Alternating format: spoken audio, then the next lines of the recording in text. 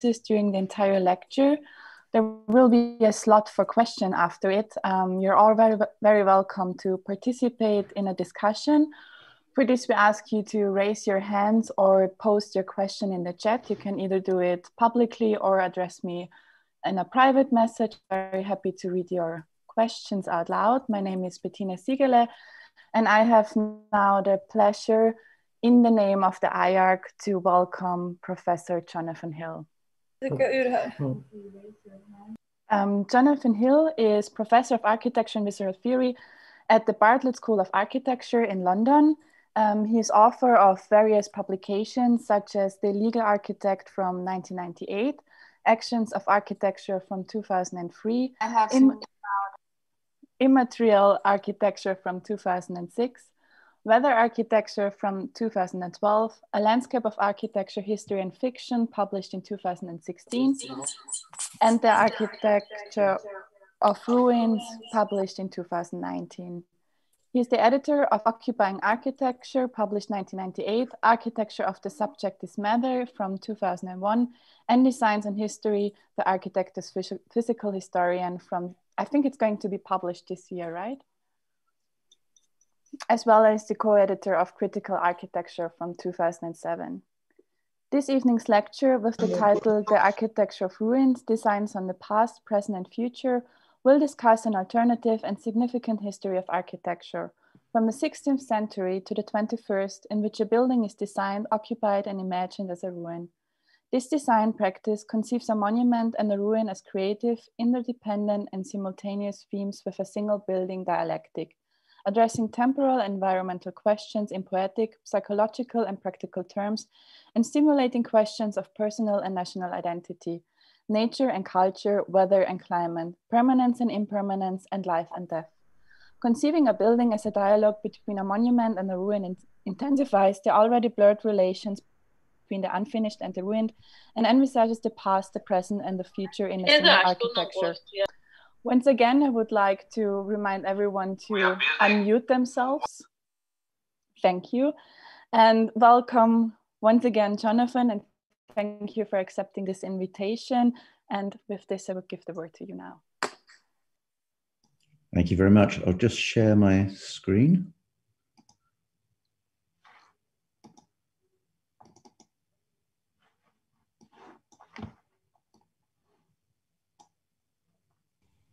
So hopefully you can see that now, can you? Great. Yes, thank you. Thank you very much for that very nice introduction. It's very nice to be here, very nice to be invited to speak this evening. As it's been mentioned, I'm going to talk, sorry about that, about this book, which was the last book of mine to be published in 2019. And one of the things that's always interesting when you are choosing, trying to sort of establish the sort of framework for a book, obviously one important question is image. And when I found this one, it was a very easy decision, really, because I think it sums up so much of my interest in the book. And it's actually when Dennis Lasdon, who is the architect of the National Theatre in London, was actually designing the National Theatre, he had what he called in the corner of his office, the scrap heap, which was this pile of all the discarded models of the National Theatre. And it was something that the office was very proud of. And there are a number of photographs of Lasdon and his partner standing in front of this. And of course, what it sort of indicates is that the ruin is part of a constructive design process. It's not something that just happens after a building is out of use. It's actually part of the process of design and use.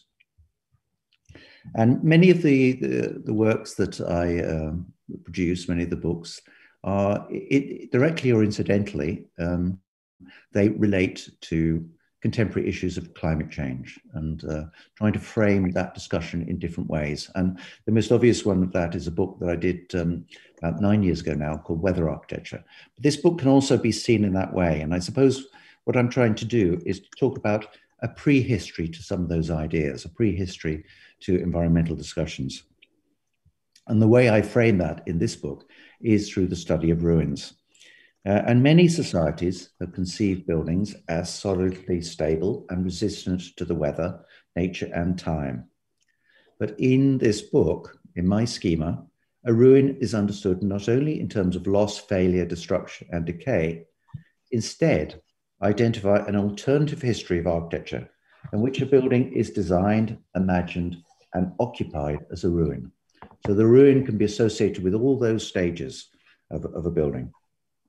And this design practice conceives a monument and a ruin as creative, interdependent, and simultaneous themes within a single building dialectic, addressing temporal and environmental questions in poetic, psychological, and practical terms, and stimulating questions of personal and national identity, nature and culture, weather and climate, permanence and impermanence, life and death.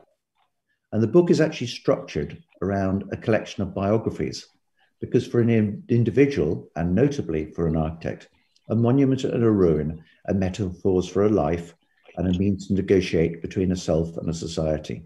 And emphasizing the particular ways in which later architects have learned from earlier ones, I use the example of an evolving interdisciplinary practice to show the relevance of historical understanding to design. Now, this is obviously an engraving by Piranesi, and the practices of the architect and the archaeologist have been interdependent for centuries. Mirroring the need for precision in the sciences, early archaeological investigations stimulated demand for accurate drawings as a means to compile detailed records and aid comparative analysis within and between sites. And the most substantial structures, components, and materials survived as ruins, while ephemeral materials, subtle traces of use, and specific qualities such as acoustics were less likely to remain, giving future generations a somewhat distorted image of the original structure and the life within it, and also, crucially, an opportunity for the present to reinvent the past. Now, the term ruin is actually derived from the Latin ruere, which means to fall or to collapse. But by the 18th century, its connotations were more complex and even positive, and I think this continues today.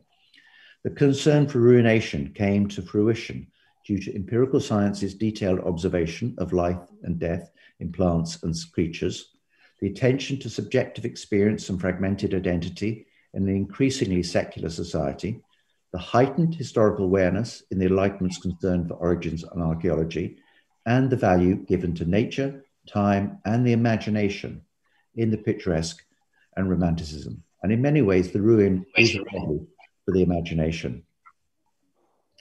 In Surviving Ancient Ruins, conceiving archaeology as a stimulus to design, Andrea Palladio established and Giovanni Battista Piranesi expanded the practice of the archaeologist-architect. And in the 16th century, Palladio reconstructed a ruin as a building. But crucially, 2 centuries later, Piranesi constructed a building as a ruin. So it's an inversion of that process. And this action of Piranesi's, I think, stimulated later architects to follow his model. And ruination, crucially, is evident in the method as well as the subject of Piranesi's engravings, as he innovatively combined engraving and etching with burnishing, rubbing, and scraping. Palladio's drawn reconstructions of ancient sites and inspired architects and patrons to reimagine ancient Roman architecture for a new era and a new setting. The desire to recall and even repeat Piranesi's sublime images led architects to conceive designs that referred not just to ancient Rome, but Piranesi's ancient Rome, creating their own versions of his dramatically ruined forms. Now, in 1770, a visitor's description indicates that Piranesi's sensibility for fragments and ruins continued in his own home, which juxtaposed the numerous objects, books, images, antiquities, and artifacts of his domestic and working life. And this is a quotation from a visitor to his house. "The house is really the most curious thing that ever was seen. I really wonder it does not tumble down. The landlord, with good reason, has entered a protest in case of accidents." So in a sense, Piranesi lived in a ruin as well as designed and engraved them. Now, as an architect, Piranesi built little. And one of the things that always intrigued me is when you read about Piranesi, obviously there's a huge amount of writing about his engravings. But his one building that he was completed and one monument are sort of dismissed as uninteresting and dismissed as unrelated to the engravings. And I found that obviously a challenge and intriguing. And I thought it was unlikely to be true. And I'm glad to say that it is untrue. Now, in the Protestant cemetery in Rome, he designed the funerary monument to his friend James MacDonald, who died of malaria in 1766, aged just 24.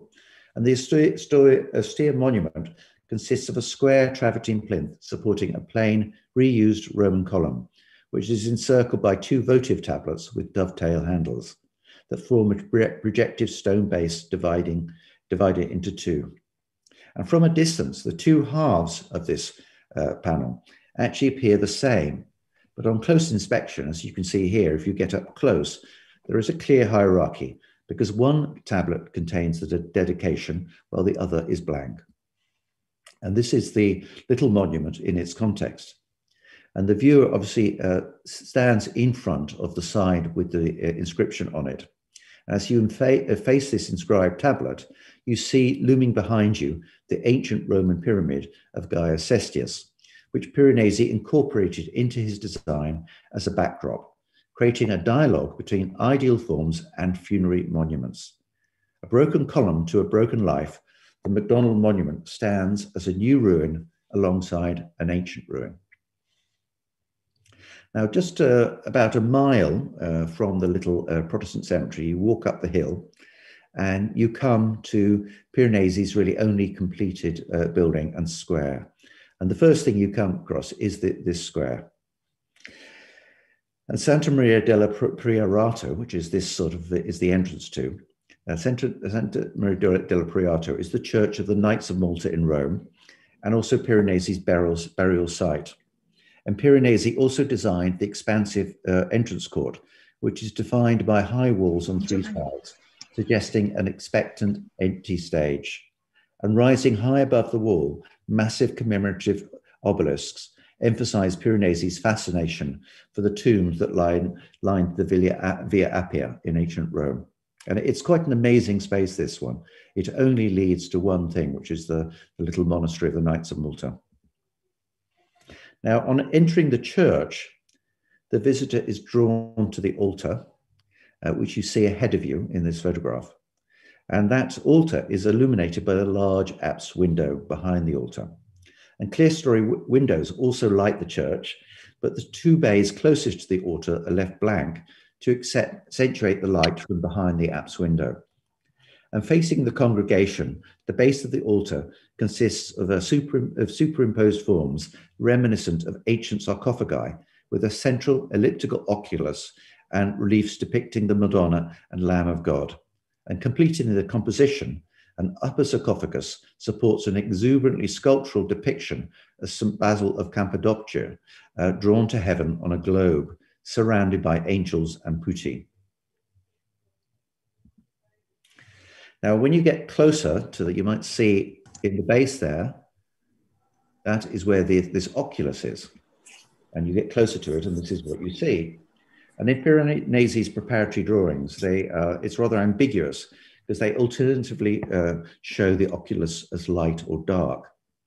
And photographs depict the oculus as dark. And one of the things that I was very lucky that I was allowed to spend quite a lot of time to two visits to this little chapel.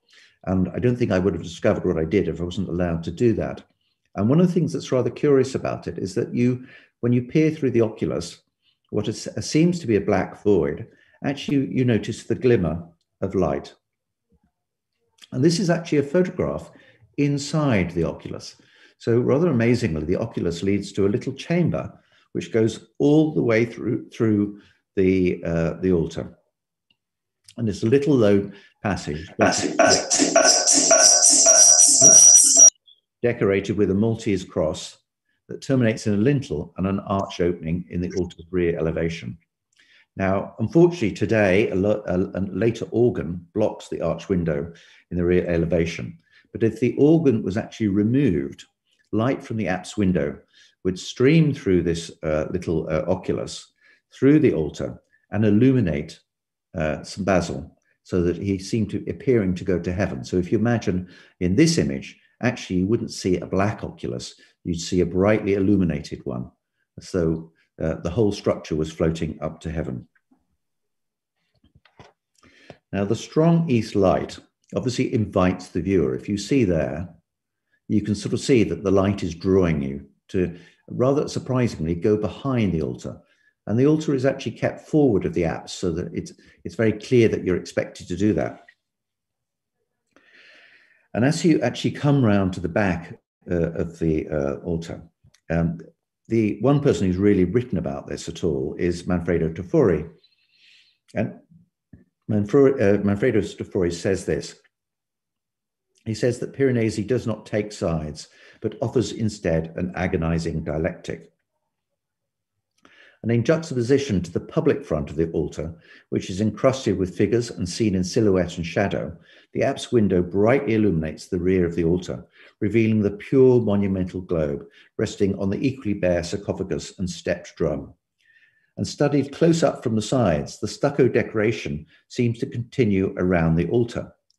And the extent of Piranesi's innovation is only apparent when the altar is seen fully from the rear in the direction of the light, as though the sun had blanched the stucco ornamentation and rendered the forms abstract. But the ornamentation does not stop consistently. At the top of the altar, the figures of St. Basil, the angels, and the putti are sculpted in equal detail on all sides, and the globe is bare, and the ornamentation stops sharply on the upper sarcophagus so that its rear face is blank, as you can see here. But if you look actually around the base, you see that the sequential layers of stucco ornamentation on the step drum do not stop suddenly in a hard vertical line, but come to a halt in differing ways. Some cease abruptly, while others break off in mid-sentence or peter out gradually. And the lines inscribed in the altar's monochromatic stucco surface recall those that Piranesi incised into metal and printed on paper. The altar is ambiguous and open to imaginative interpretation. And that's a crucial thing about the ruin. The ruin is always open to imaginative interpretation. It's broken because it's asking us to complete it in our imagination. And this altar, I'd say, was asked us whether it is nurtured or bleached by the light, sculpted or etched, unfinished or ruined. This is another image of that altar. And Piranesi's principal influence is due to the ruins he engraved, not the publications he authored, the objects he restored, or the structures he designed. But understanding his work collectively, I think it is possible to see scalar and thematic connections between the illusion of entirety in a restored object, the juxtaposition of reconfigured structures in a new plan of old Rome, the accumulation of fragments in a publication dedicated to the imagination, and the dialogue between emblematic, unfinished, abstract, and absent elements in a building. Both completed in 1766, Santa Maria and the MacDonald Monument literally build on themes evident in his engravings. And Piranesi suggests that the whole is a ruin, even if the forms are complete, and implies a design strategy that combines ruination and construction, composed and fractured spatial relations, broken remains, and entire forms. And Piranesi concludes that a monumental ruin exemplifies the majesty and emotive power of architecture more eloquently even than a complete building, because it indicates not only the destructive force of nature, but also the endurance of ancient forms, which are depicted as broken and denied of absolute authority, and thus a greater stimulus to the imagination. Now, acknowledging the support and appreciation he received from British architects and patrons, Piranesi remarked that if he lived outside Italy, he would have chosen London. And his closest British associate was the Scottish architect Robert Adam, who was a young architect on the Grand Tour in Rome when he met Piranesi, who was much older.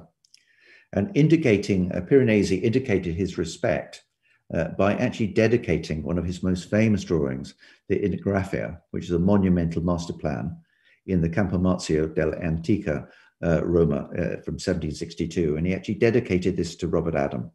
And you can see there, top left, the reference to Adam. And depicting a city of juxtaposed monumental forms, Piranesi's Campo Marzio is an imaginary reconstruction of past Rome, a critique of present Rome, and a proposition for a future Rome. This is actually a drawing by Robert Adam. And when Adam was in Rome, he prepared numerous designs for ruins, including a large colored design of an open rotunda, which combines ruined and internal rooms within one structure. And leaving Rome in May 1757, Adam was determined to undertake a substantial archaeological project before he returned to Britain. And he selected the Emperor Diocletian's palace on the Dalmatian coast. And in comparative engravings, the same elevation is depicted in reconstructed and ruined states, one above the other on a single plate, as here in the south wall of the palace. And importantly, both of these are creative interpretations, shown without the later structures then on the site. And it implies that these two drawings, the reconstruction and the ruin, in both instances presented without a setting, can be understood as designs ready to be translated to a new context.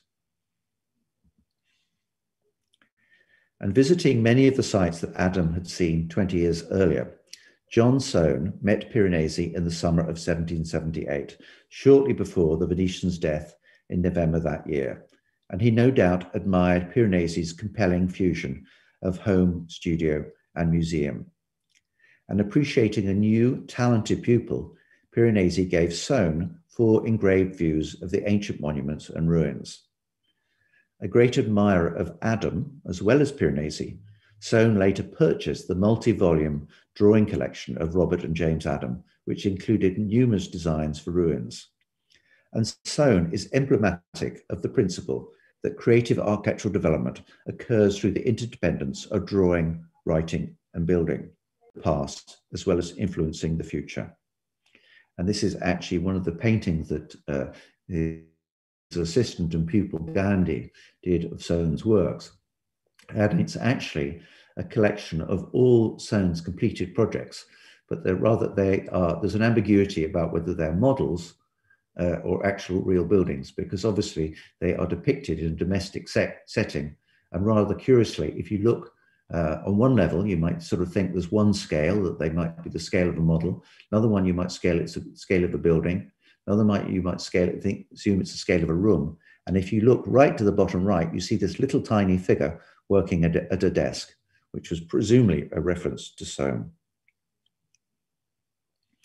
Now, this idea of a design as a portrait, as an autobiography, I think has parallels in literature. And one of the things I'm interested in is that many of the forms that we use today, the genres we think of as so familiar to us, actually have a more recent history. And obviously people have written about themselves for millennia, but the formation of modern identity in the 18th century is associated with a type of diary writing that Michel Foucault rather beautifully describes as a technology of the self, which is the process of self-examination by which moral character and behavior are constructed and reimagined. Now, objectivity may be an aspiration, but no diary is entirely truthful, and the diarist cannot fail to edit and reinvent life while reflecting upon it, altering the past as well as influencing the future. And I would argue that equivalent to a visual and spatial diary, the process of design from one drawing to the next iteration and from one project to another is itself an autobiographical technology of the self, formulating a design ethos for an individual or for a studio. And I think Soane's work describes this and illustrates this very well. This is actually an image from Soane's picture room at Lincoln's Inn Fields. And derived from the ancient Greek term for experience, the principal British contribution to 18th century Enlightenment theory was empiricism, which made reason specific rather than generic. And empirical investigation was applied extensively, notably to the natural world and the operations of the mind. And leading empiricists emphasized the importance of maintaining a diary, placing great emphasis on empirical methods that led to personal development. And obviously, Soane's museum, house, and office can be seen as itself a diary, a portrait, or an autobiography. And alongside the development diary, and these early diaries might be called autobiographical fictions, another new literary genre developed, the early novel, which can be described as a fictional autobiography. And the actual origin of the novel is disputed. You might say one possibility is from 11th century Japan. In Europe, the most early example is probably Cervantes' 17th century novel Don Quixote. But often the origin of the novel as we understand it today is associated with early 18th century England. And in valuing direct experience, precise description, and a skeptical approach to facts, which needs to be repeatedly questioned, the empirical method created a fruitful climate in which the everyday realism of a new literary genre, the novel, could prosper as factual fiction. And that's a rather lovely phrase from Leonard Davis. It's a phrase that he uses to describe the novel, but it's also a phrase I think we could use to describe architecture. And architecture is, of course, and design is a sort of form of factual fiction. Now, the uncertainties and dilemmas of personal identity in a vibrant secular society were ripe for narrative account. And notably, Daniel Defoe's Robinson Crusoe from 1719 is often described as the first English novel, and it is a fictional autobiography. And Defoe describes another novel of his, Moll Flanders, from 1722, as a private history. And he calls another novel, Roxana, from 1724, as laid in truth of fact, and thus not a story, but a history. And that's a claim that's echoed by other novelists throughout the 18th century. Even Jonathan Swift's Gulliver's Travels from 1726 is presented as true.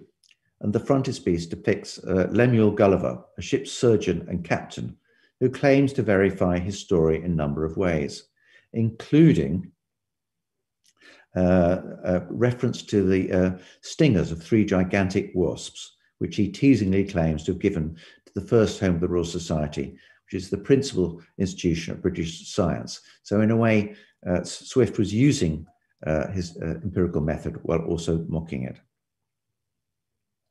And history's uncertain and evolving status supported authors' claims that the first novels were in fact histories. In the 16th century, history's purpose was to offer useful lessons, and accuracy was not necessary. But in subsequent centuries, empiricism's emphasis on the distinction between fact and fiction began to transform historical analysis.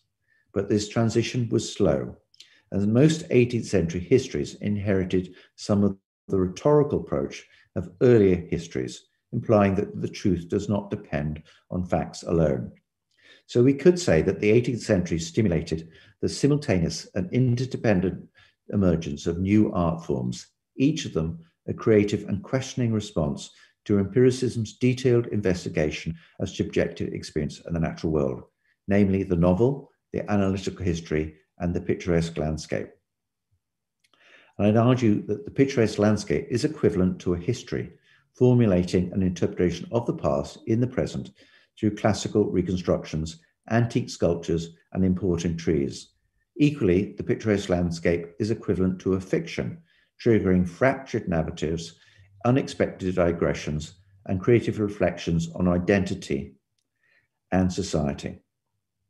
And there is a further parallel between the architect blurring archaeology, employing archaeology to blur reconstruction and design, and the novelist pretending to have discovered an authentic story. And the conjunction of new art forms stimulated a new design practice and a lyrical environmentalism that profoundly influenced subsequent centuries. Now, you might wonder why I'm using this argument. I'm using an image from the Soane House and Museum to pick this argument. And it's because Soane often stated his fascination for the picturesque. In discussing a building and its setting, he writes, and this is a quote, "Architecture being thus identified with gardening becomes a necessary part of the education of the architect, that he should be well acquainted with the principles of modern landscape gardening. But I think his comparison of a building to a garden went further, because Soane conceived Lincoln's Inn Fields as a garden of architecture. And maybe this image shows it. This is actually the museum, one of the images of the dome area in the museum at Lincoln's Inn Fields. And you see Soane's bust at the center. And we can look at this obviously as architecture. I think we can also look at it as an architectural garden. And avid for acquisition and adjustment, Soane's inquisitive imagination guaranteed seasonal and yearly transformations. Sculptures and antiquities cover every surface like architectural foliage, recalling the shaggy aesthetic of the late 18th century picturesque. Alternative routes and intricately interconnected spaces are reminiscent of the early 18th century picturesque.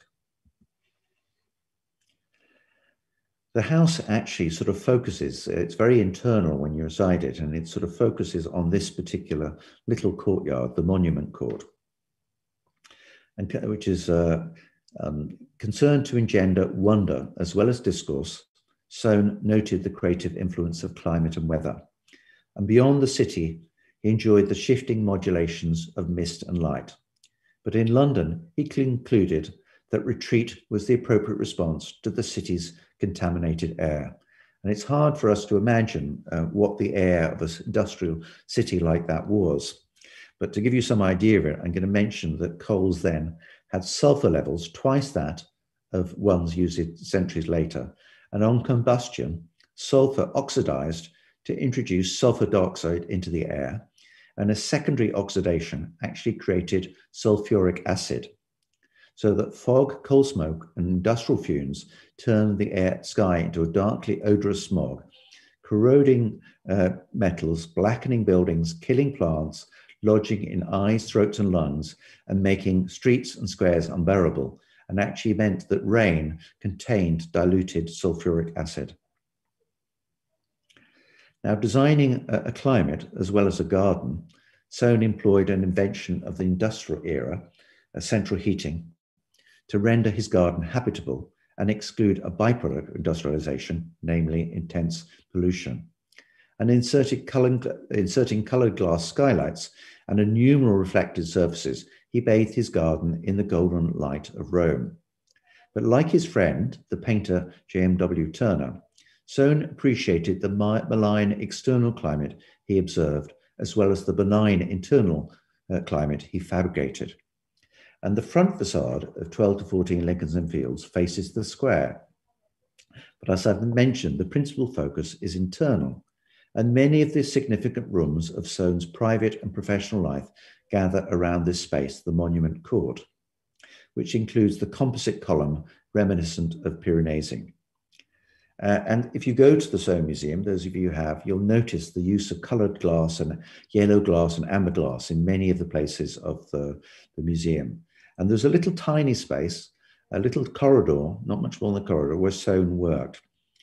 And although Soane actually used colored glass in many spaces, he did not roof the Monument Court in glass, and all the windows onto it have clear glass, including the only window in the little study where he worked every day. And as the Monument Court was exposed to London's ruinous, corroding pollution, it is likely that Soane appreciated the contrasting internal and external climates, observing a sublime shadow of soot accumulating on monuments and ruins. This is actually the breakfast room of the Soane Museum. And I think when if any of you have been there, you have to sort of think that it's what you experience today is very different to what the building would have been like in its lifetime. Because in a way, Soane used his house, office and museum as a test bed. And the building was actually a building site for over 40 years. And Soane was always changing and moving and adding and reconstructing. And Soane conceived 12 to 14 Lincoln's Inn Fields as a ruin, and ruined as much as he built. Remaining in Lincoln's Inn Fields while the 3 adjacent buildings were acquired, demolished, constructed, and ruined, Soane designed a living ruin. And if you look in this is actually the breakfast room. You see above there, above the bookshelf, there's a wind sculpture of Victory, And behind that is actually a painting, a watercolor of Soane's tomb. And Soane's tomb is about a mile from his house. And it's a very pristine little building. And it contains just his family tomb. And intriguingly, he actually described his family tomb as his eternal home. And he characterized 12 to 14 Lincoln's Inn Fields as his temporary home. Incorporating only new elements, his eternal home was designed as a pristine and immutable monument. And in contrast, he conceived his temporary home, his house, his office, his museum, as a monument to a ruin, incorporating found and fabricated elements so that it was representative of time as well as the timeless. And alongside familiar associations with death and decay, Soane also conceived the ruin as synonymous with the creativity of life. And it's important to bear in mind that that's how Soane actually conceived the ruin. So often we see the ruin as a metaphor for death and decay, but he conceived it as synonymous with creativity, with transformation, with change, with potential, as well as with loss. And as I mentioned, I think Soane is emblematic of the fact that architects, certainly since the Renaissance, they don't just build. They write and draw as much as they build. And Soane's obsession with personal and architectural ruination stimulated him to write a novelistic, this is a title, a little history. And the title of that history was Crude Hints Towards a History of My House in Lincoln's Inn Fields. And he did that, intriguingly, in 1812, during a significant period of building work, as one house was demolished and a new one constructed. And Soane, in this novelistic history, he actually imagines that his home is first occupied and then left to decay. Assumed to be haunted, the house has no visitors until a future antiquarian, on finding it in ruins, attempts to decipher its earlier purpose and character. And one part of the house, Soane actually equates to one of those, what he calls dark staircases, represented in some of Piranesi's ingenious carceri, which is one of Soane's set of engravings. And in this sort of novelistic history, the character of the antiquarian, who is in a sense a narrator, speculates on, he says, the great antiquity of this design. And he notes that some people assume that the ruin was once a temple or the residence of some magician. But the antiquarian concludes that it was the home of an architect intended for the advancement and knowledge of ancient arts, to exemplify changes in architecture and to lay the foundation of a history of the art itself. Now, Crude Hints is intriguing because it actually offers three alternative versions of a downcast conclusion, emphasizing Soane's failure to establish an architectural dynasty. And the final version even assumes that Lincoln's Inn Fields has fallen into neglect as early as 1830, just about 18 years after it was constructed. Crude Hints is not only melancholy. Mirroring the experimental design process at 12 to 14 Lincoln's Inn Fields, Crude Hints is a speculation on future constructions as well as on future ruins, and it blurs the two, importantly. Intrigued by a building's finished state, Soane required his pupils to further their education by drawing his buildings under construction. And demolition is essential to construction. And construction sites, as we all know, often appear ruinous. Like building sites, I'd argue that ruins are full of potential. Now, as Soane imagined his new designs, he was literally surrounded by the ruins of the past in the fragments, models, and drawings of his extensive collection. And referring to the architecture of classical antiquity, he remarks, this is a quote, "Those monuments of human talents that have never been equaled, and these ruins should be the first object of our consideration and the basis of our taste." Now, one possible interpretation of this statement is to assume that Soane advocated the study of ancient ruins so that modern reconstructions could acknowledge the past and inventively respond to new conditions. But I think this was only partly his intention. Soane's further purpose was to model contemporary buildings on ancient ruins, just as Piranesi had done. And this is actually Joseph Gandy's 1799 watercolor of Soane's Bank of England. And this is actually a watercolor that shows probably Soane's most important commission under construction. And it shows the Bank of England with its walls without plaster and the dome constructed up to the base of the lantern. The bank is seen not as a ruin, but as a building inspired by a ruin, open to the elements and without further signs of decay. And alongside a debt to ruin forms, Gandy's watercolor indicates innovative construction because Soane experimented with new technologies so that the bank was robust and fireproof. And this is a rather beautiful quote from Soane I'm going to read. If artificial ruins of rocks and buildings are so cunningly contrived, so well conceived as to excite such reflections, that they can be considered as ruins open to all the world. Now, I think what Soane is doing here is that in describing a design as a history as a designed ruin, he emphasizes that a history is also a reinterpretation of the past in the present and is never neutral and always partial. This is once again Lasdun's beautiful scrap heap. And architects have used history in different ways, whether to indicate their continuity with the past or their departure from it. From the Renaissance to the early 20th century, the architect was a historian in the sense that an architectural treatise combined drawings and words to consider relations between the past and the present, and a building was expected to manifest the character of the time and knowingly critique earlier historical eras.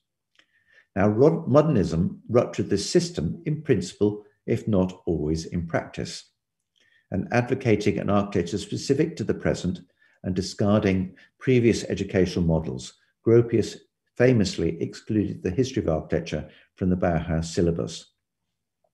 But even modernists who denied the relevance of the past relied on histories to validate modernism and articulate its principles. Books such as Nicholas Pevsner's Pioneers of the Modern Movement from 1936 identify a modernist prehistory to justify modernism's historical inevitability, break from the past, and systematic evolution. And in the uncertain post-war aftermath of 1945, modernism's previously dismissive reaction to social norms and cultural memories became anachronistic. And the Second World War was a more scientific war than the first, undermining confidence in technological progress as a means of social transformation, crucially for the generation of architects who had seen military service. And in the 1960s, Dennis Lasdun, who created this scrap heap, remarked that each architect must devise his or her own creative myth. And by a creative myth, he means a collection of ideas, values, and forms that stimulate and frame design. And he concluded, he said, "My own myth engages with history." And in a similar vein, in 1969, Vincent Scully stated this, and this is a quotation: "The architect will always be dealing with historical problems, with the past, and a function of the past with the future. So the architect should be regarded as a kind of physical historian. The architect builds visible history." From that, I would argue that the architect is a historian twice over, as a designer of buildings and as an author of books. And celebrating ruination as a necessary and creative aspect of the design process and the life of building, Lasdun appreciated this beautiful monumental scrap heap of discarded National Theatre models in his London studio. And he recorded the evolving assemblage in a series of photographs that, of course, recall Gandy's paintings of Soane's built and unbuilt projects. And if you look at that image and you look at this one, you understand that the direct reference, I think, that Lasdun was making.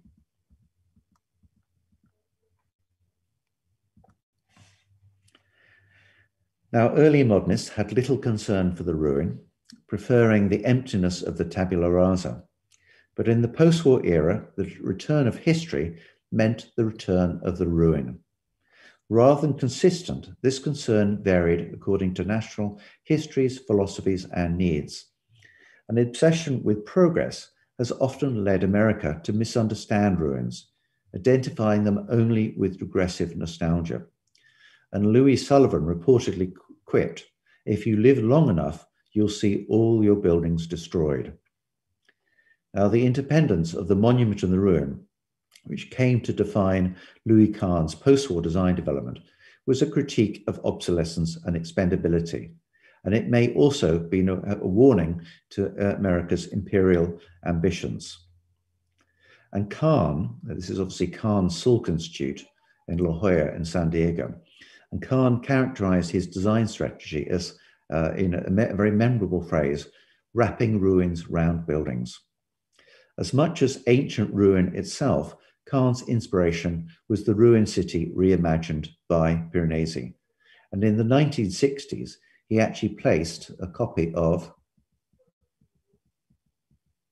this drawing, the Ingraffia. He actually placed a Piranesi Ingraffia on the wall in front of his desk. And that image actually remained there throughout the rest of the time of Kahn's career.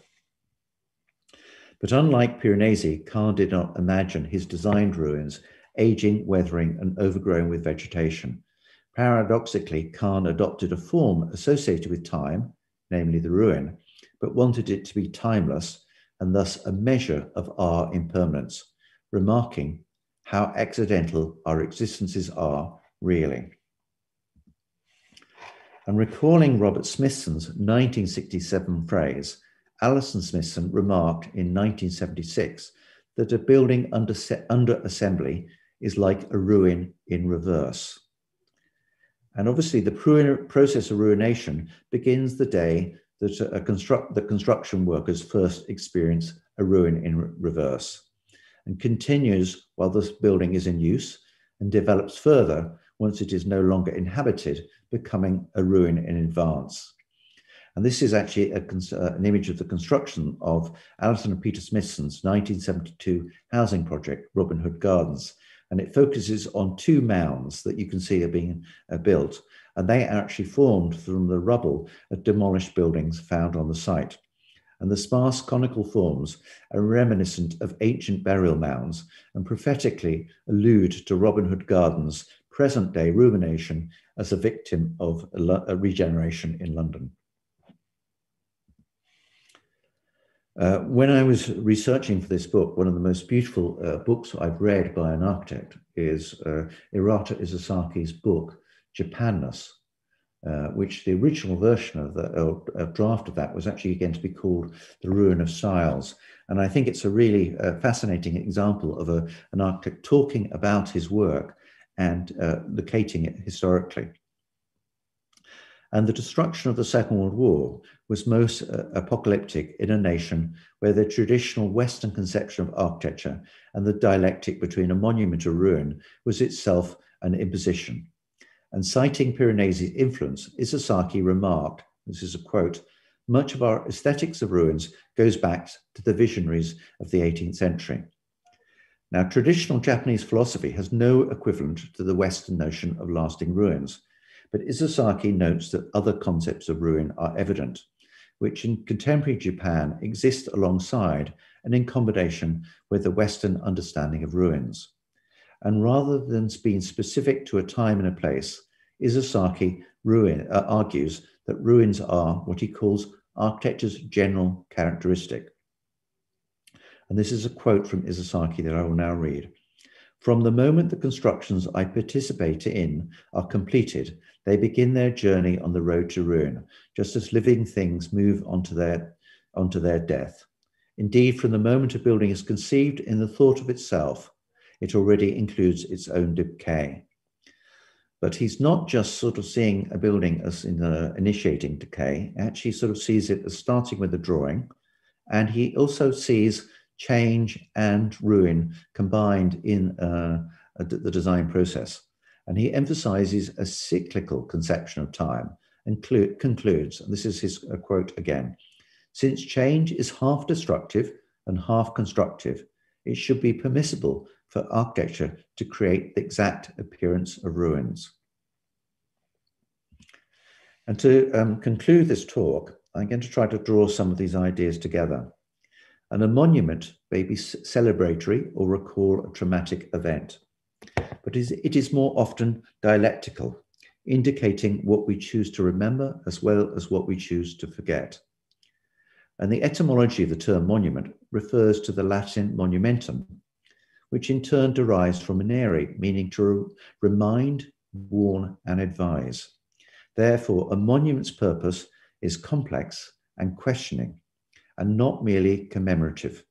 And its original meanings are soon transformed, obscured, or forgotten, unless they are continuously recalled and reaffirmed through everyday or ritualistic behavior, which are as necessary to perpetuating collective memory as well as any material object. And this is actually Dennis Lassen's University of East Anglia.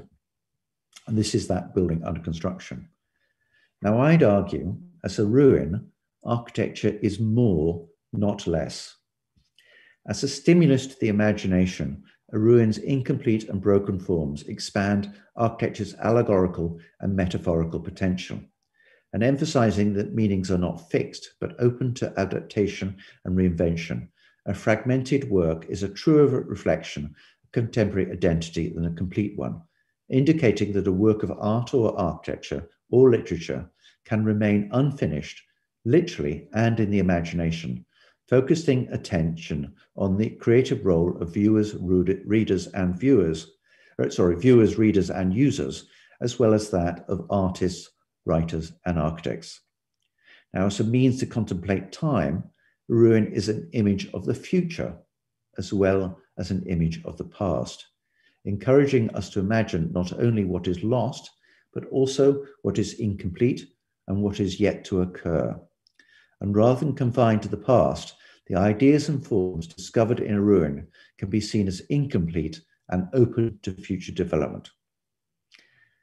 Next, as a model for architectural environmentalism, a ruin establishes symbiotic relations with its ever-changing, immediate and wider context, celebrating the creative influence of natural and cultural forces, and recognizing the co-production of multiple authors, whether human, non-human, or atmospheric. A designed ruin is an appropriate model for architecture in an era of increasing climate change. Now, a ruin is typically understood to be an edifice that is no longer in use, but ruination does not only occur once a building is without a function. Instead, it is a continuing process that develops at differing speeds in differing spaces while a building is still occupied.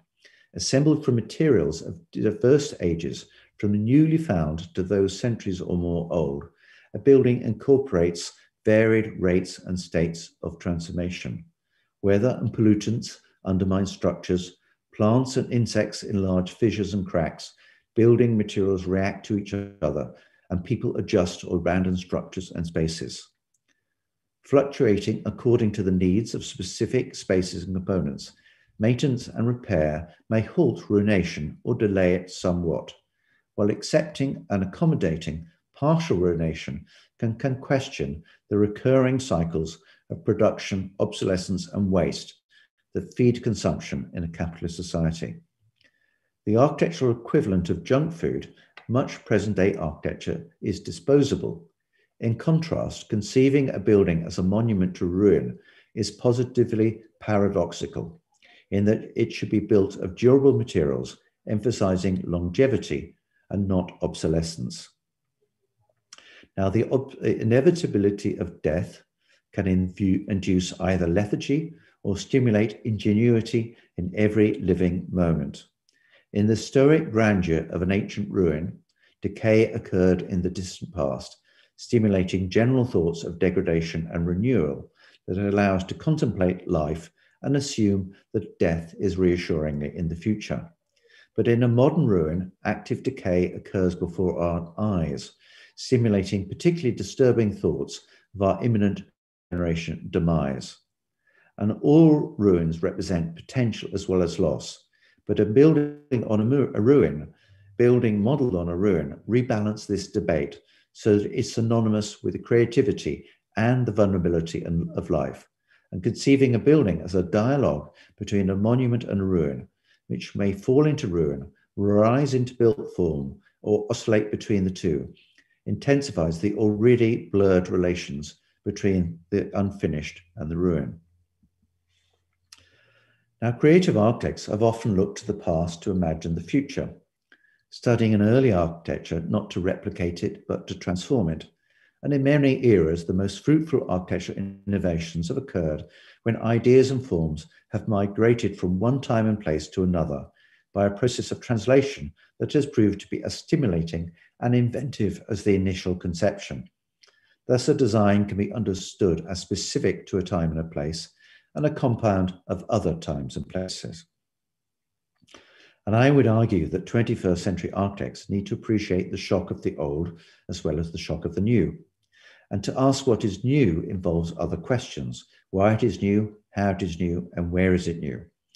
And to understand what is new, we need to consider the present, the past, and maybe even the future. We need to think historically. Defining something as new is an inherently historical act because it requires an awareness of what is old, and a concern for innovation need not reject or negate the past, and sometimes the old is more radical than the new. And from that, I would to put that into a sort of context, I'd argue that the architect is a physical novelist as well as a physical historian. And histories and novels both need to be convincing in different ways. Although no history is completely objective, to have any validity, it must be truthful to the past. A novel, however, may be believable, not true. And like a history, a design is a reinterpretation of the past that is meaningful to the present. Equally, a design is equivalent to a fiction, convincing users to suspend disbelief. We expect a history or a novel to be written in words, but they can also be delineated in drawing, cast in concrete, or seeded in soil. And laying bare the processes of construction and decay, a history is a ruin of the past and a reconstruction in the present. Equally, the novel's origins in the fictional biography ensures that a life in ruins is a recurring literary metaphor representing potential as well as loss. Now, some architects conceive a design for the present, some imagine for a mythical past, while others create for a future time and place. But conceiving a building as simultaneously old and new, a history and a novel, a monument and a ruin, envisages the past, the present, and the future in a single architecture. Thank you very much. Thank you, Jonathan. We already received the first questions via the YouTube stream we had running beside it. I will just read it out loud. What is the very role of the fragment inside of the ruin? Should it be seen as a microcosmos by itself? There's a very obviously interesting relationship between ruins and fragmentation. They sort of overlap. And I think that one of the things that's interesting about fragmentation is you could say that the ruin appears in many literary forms, but also the fragment does as well, the discussions of the fragments. And I would say one's not inside the other. I'd say they overlap with each other. Thank you. Another question from the audience. How would you define the difference between weathering and ruination? Ruination, I'd say weathering could be one of the causes of ruination. Obviously, ruination's a much bigger, and weather's a big subject in its own right, but there are many types of ruination. One of the obvious is 9/11. We think about the destruction of the Twin Towers. That's obviously a very human act, not an act of weathering. Weathering also, I think it's important to bear in mind that weathering in itself is most often a hybrid of our actions and those of the atmosphere, because sometimes the weather is human induced, is anthropogenic. It's made by us, partly it's made by cows, partly it's made by the atmosphere. So weather is one cause of ruination, I'd say, not the only one. Thank you. Just so many questions in the chat. It's lovely. The next one is from Giacomo, actually.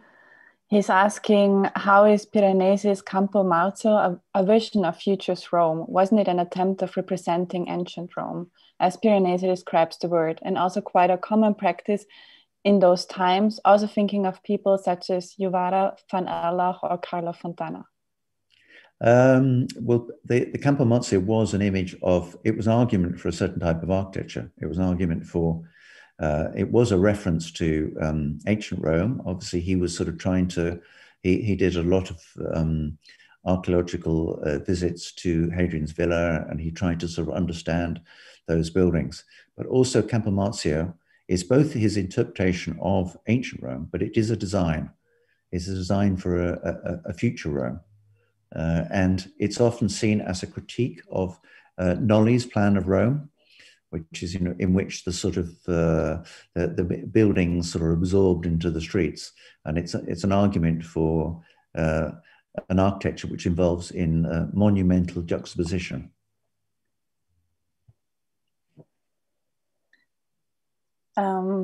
The next one, I'm sorry if you're bombarding you with too many questions, please say stop. It's coming from Gonzalo, actually.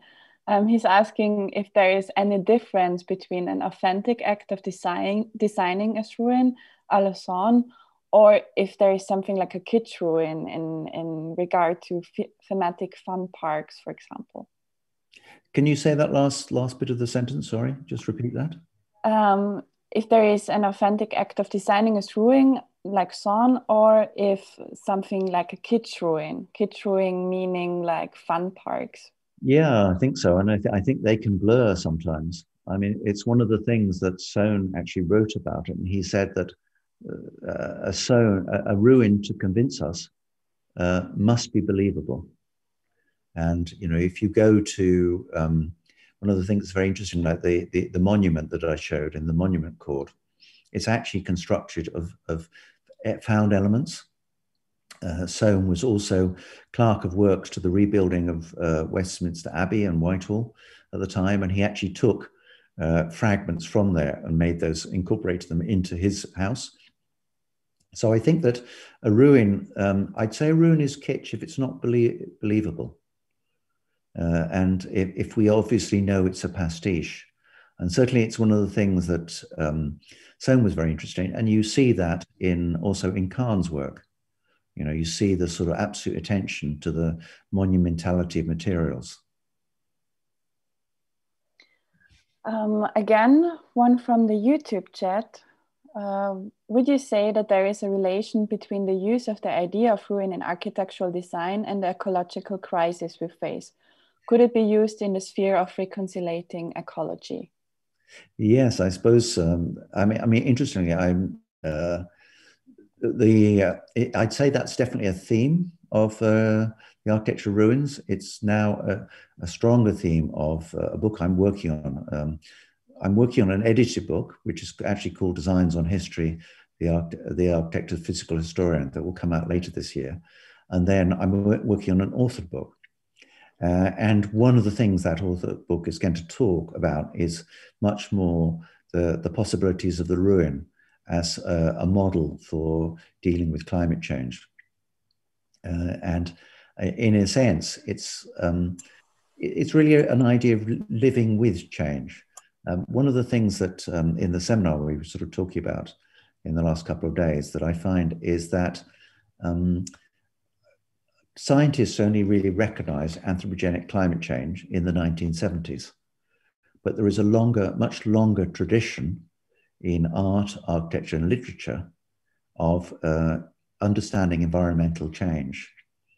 And I think that sometimes we sort of talk about, in contemporary culture, we talk about climate change as a problem to be solved. And actually, to some degree, obviously, we have to try to solve it where we can. but also maybe as important is living with climate change. It's something that we have to accept, that climate change to some extent is not going to suddenly stop. Climate always changes. And so the ruin and the idea of a design ruin is a model for that, because maybe we have to sometimes accept decay. Maybe we don't throw something away. Maybe we have to reuse it. Maybe we have to accept its decayed state and see that as potential, not as something that needs to be discarded. And then another one from the YouTube chat. We have a quite thoughtful audience there. Do you think that there is a direct link between ruination and loss of memory, collective memory? Can one be a direct cause of the other? I think it's a very interesting question, actually. I do talk about memory quite a lot in the book, and obviously the ruin has often been used as analogous to the memory. And sometimes, of course, memory is forgetting something can be advantageous, particularly if it's traumatic. Sometimes it allows you to move on. It allows you to move forward. And I do think there is a very interesting debate about the role of memory in architecture now. You know, obviously at a certain, architecture is one of the tools by which we remember. It's also one of the tools by which we forget. But I think one of the things that's happening at the moment is that a lot of our mnemonic function, a lot of our attempt to remember, we're actually giving over to iPhones, to personal communication devices. And maybe that's actually diminishing our own role, our own ability to remember. And I think that I sometimes would describe the world in which we live in, of the internet, as a perpetual present. Everything is treated as though it's equal and equally present. And I think that's even more apparent at the moment when many of us are in lockdown and only communicating each other online. So I think the relationship between memory and the ruin is a very, very interesting one, very rich. Indeed, yes. Florina is wondering if the profile of the architect-archaeologist as were Palladio Piranesi is still valid today? I think so, very much so. One of the things that I suppose I'm interested in is that I feel the professionalization of architecture has not necessarily been beneficial to architects and not necessarily beneficial to architecture. And, you know, there's many discussions of, we have more and more discussions about the virtues of interdisciplinary practice, interdisciplinary research. But the interesting thing is that in many ways, in the 18th century, architects were more interdisciplinary than they are today. And the Piranesi is taught in archaeology programs. He's not just taught in architecture programs. And I think that the skills, I would say, of the archaeologist are really useful to the architect. I say there are many other interdisciplinary skills. And maybe the architect needs to become a bit more of an interdisciplinarian again. Tim Altenhof addressed with the question, by completing a building, its inherent idea is often being concealed. Do you think that ruination helps to lay bare the essence of a building, and could one capitalize on this effect? Yes, I think that's very true. And I think that's one of the things that you very much see in Piranesi's engravings, because Piranesi, for example, was very interested in construction. And often when he shows a building in ruination, actually what he's doing is he's revealing how it's constructed. You know, many of the process of construction which are concealed in a final building, they're actually exposed by ruination. So yes, I would agree. And again, from the YouTube chat,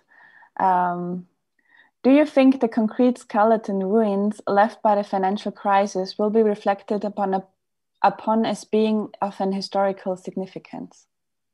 Could you say that question again, just so I get it correctly?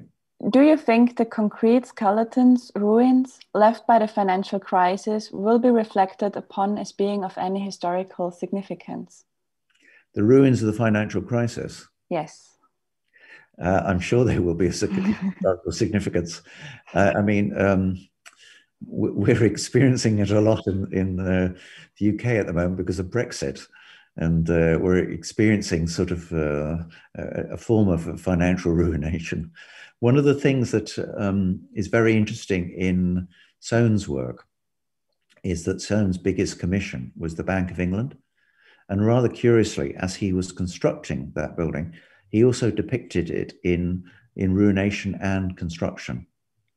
And I think that's one of the things that's really crucial for me, is that to emphasize when we talk about the term ruin, we shouldn't just imagine it as going one way. We're also talking about a potential process of construction. It's embedded within the ruin.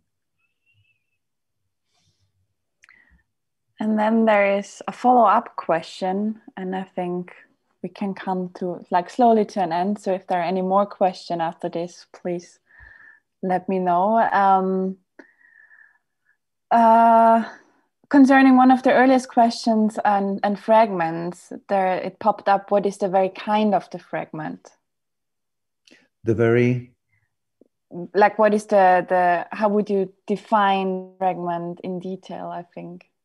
There's one of the things that's very, I think it's Schlegel, the German romantic sort of poet, I think at the end of the 18th century, I'll summarize, paraphrase what he said, but basically his argument was that in ancient history, the ancients created whole forms that became ruins. And he said in the modern world, we create fragments that remain fragments. And one of the things, there's a number of reasons for that.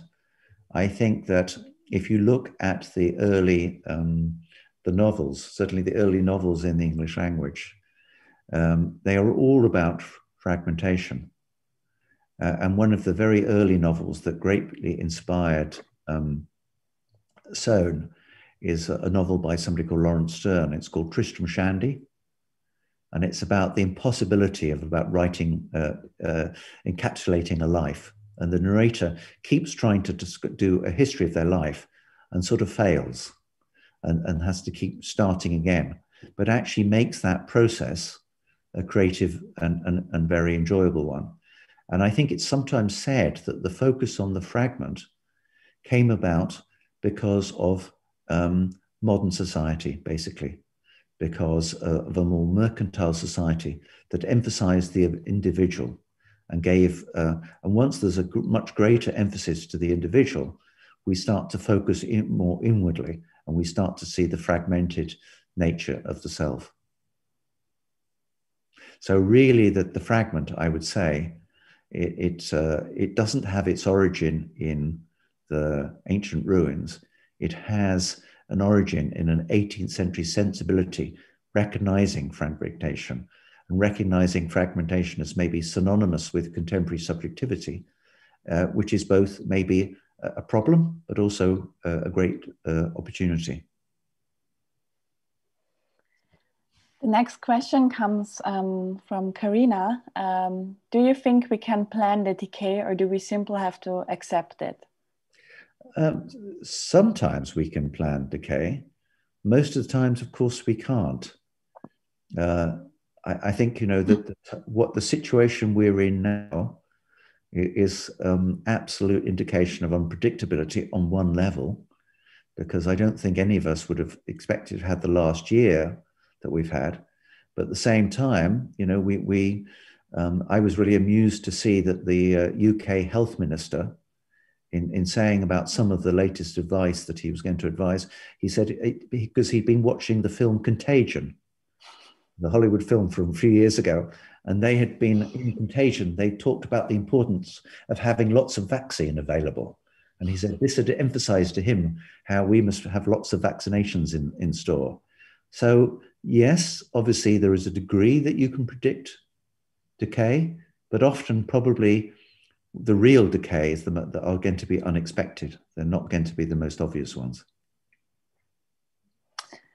And the next one by Zainab actually, I think, follows up a bit on this one or builds up on it. First, she would like to thank once again for the great lecture. And a question is what your thoughts are on graduality or the temporal aspects to a ruination or decay process, as you mentioned on the ruin as a changing state or body. Can one orchestrate a ruin, such in the case of Robert Smithson's partially buried woodshed, the building that buries itself through time, or rather everything is in a constant ruination after it's designed or materialized? I think probably my answer would be quite similar to the previous question, where yes, in some ways you can, and Smithson and many artists and architects have to a certain extent predicted decay and imagined decay. But then, and some aspects of ruination decay, obviously you can't predict at all. One of the most interesting was when I was researching the University of East Anglia buildings, Lasdun, when he created those buildings in the 1960s, they were very pristine. 30 years later ago, they were in an incredibly ruined state. The concrete reinforcement bars had broken through the concrete. The lichens and moss had accumulated on the surfaces. And this was actually what Lasdun wanted. He wanted the buildings to age and decay in that way. But maybe what was unpredictable was the way they decayed. And there's a very interesting chemist of the atmosphere called Peter Brimblecombe, who's done a book called The Big Smoke, which is a history of polluted London. And he happened to be a professor at University of East Anglia. And I contacted him and said, what was the cause of the excessive decay on these buildings and the accumulation of moss and lichen? And he said, well, actually, it had been a movement away from carbon dioxide emissions to nitrogen dioxide emissions. And actually, he said, because the University of East Anglia is in quite a rural part of England, and it was the agricultural fertilizers from industrial farming had actually created this very particular form of decay. So I think, for example, Lasdun might have been able to imagine the decay of his architecture, but he wouldn't have been able to see probably the effect of industrial farming on the surfaces of his buildings. And Kitam is asking, how do we increase importance of ruins and history in this digital world? I think that maybe ruins are, I'm probably not the person to answer that question, because I don't think my knowledge of the digital is enough. I would ask my young Coletti. I think I would give a really good answer, because I know that one of the things that my young's really interested in is all the glitches and anomalies in the digital. And that's one of the reasons why I appreciate Mayan's work, the way that he's interested in not what a software program might be able to do, but what it can't do, where the errors are. So he could probably talk very interestingly about that, I think.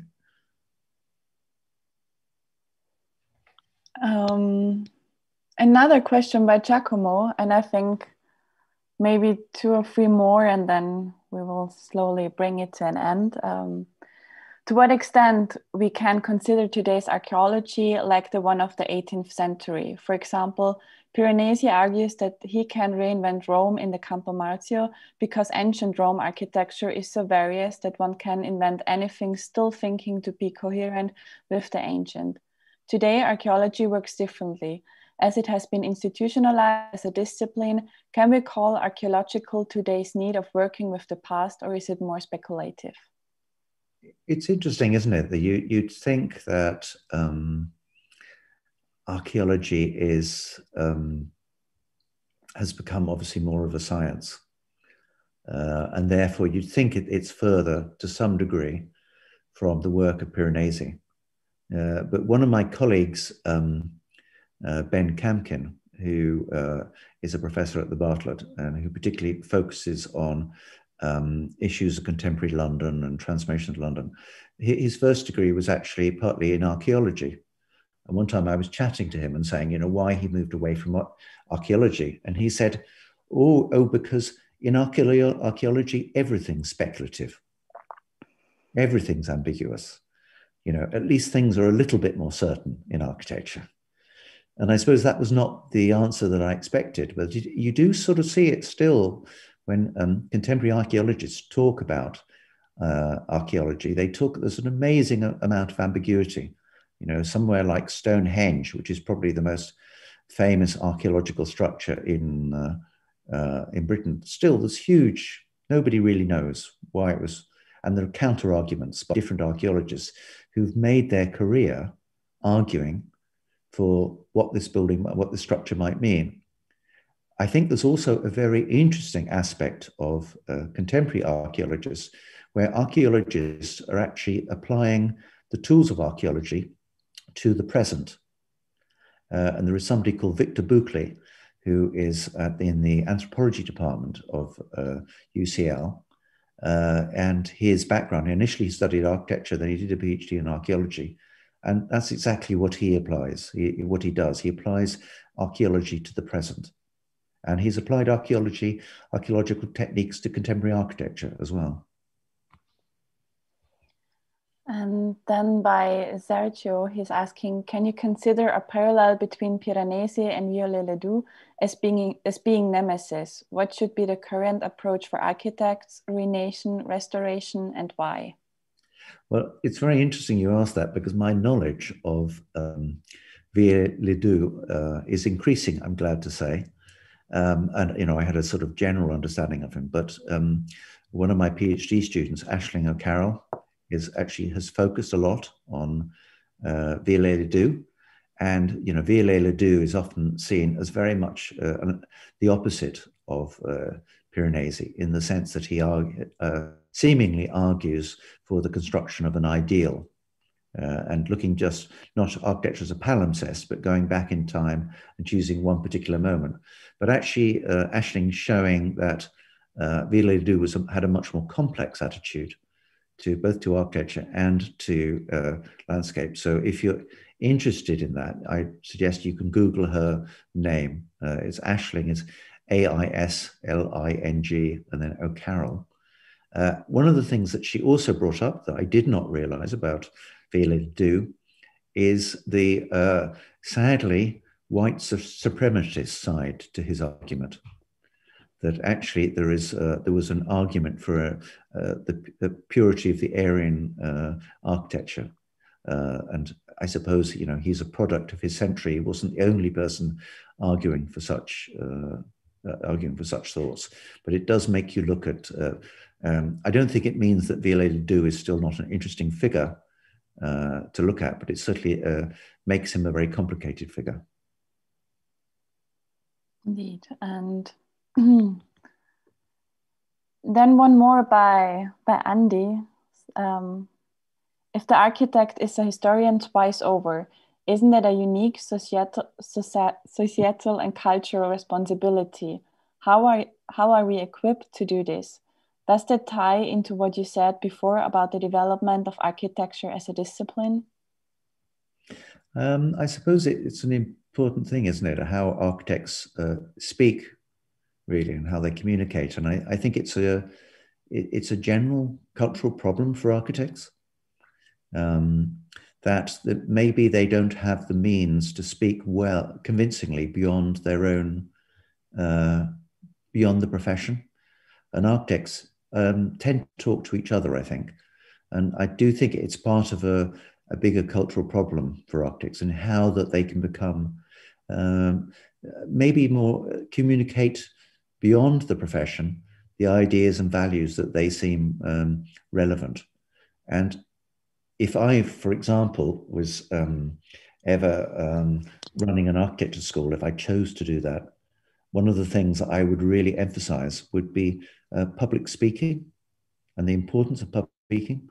Because one of the things about, an architect only gets a commission if they're persuasive.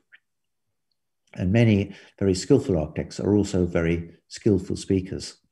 And I think it's certainly in architecture schools, we emphasize the skills of drawing, we have the skills of writing, but maybe the skill of speaking is one that we should all sort of more focus on. And then last but not least, the question by Maria. Do you think documentary film or photography as tools to convey the importance and meaning of ruins? Can you name a documentary film or visual piece that you find relevant on the matter? I suppose any documentary, I can't think of one that immediately comes to mind, but I suppose any photograph only captures a building at a moment in time. You could say that a film might be better at showing that translation, that transformation over time. That there is, I think, a real problem in the way that buildings are illustrated and in journals, online, in magazines. They are generally presented at a in a pristine state, in a very particular moment in time. They're generally shown without people. And it would be really interesting to, if I could think, I will try to think if I can think of an example to say that, but it would definitely be one that would depict architecture over time, in transformation, in construction, in ruination. And it might be one that showed a construction site, possibly, because I think construction sites, as I mentioned, I think they're surprisingly similar to ruins. They're about a change, they're about a process.